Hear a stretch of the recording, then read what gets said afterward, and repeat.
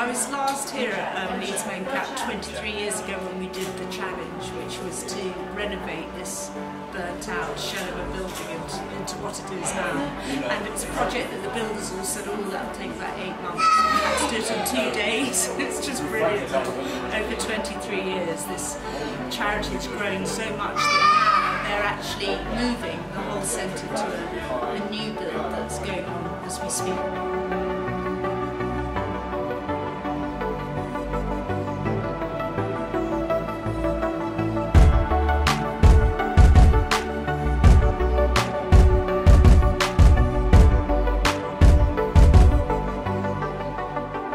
I'm Kathleen, I'm the current Chief Exec at Leeds Mencap, and today's a really exciting day for us because it's great to have Anneka back to celebrate the 23rd anniversary of when she came and converted this school into the building that we now use.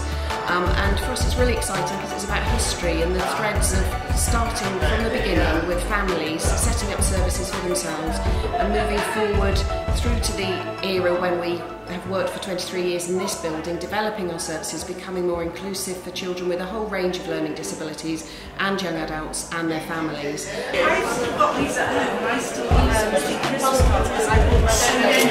Yeah, but it's 24,000 or something produced, so it was phenomenal. It's very, it's sort of very satisfying for me because the challenge programme has got such a great legacy.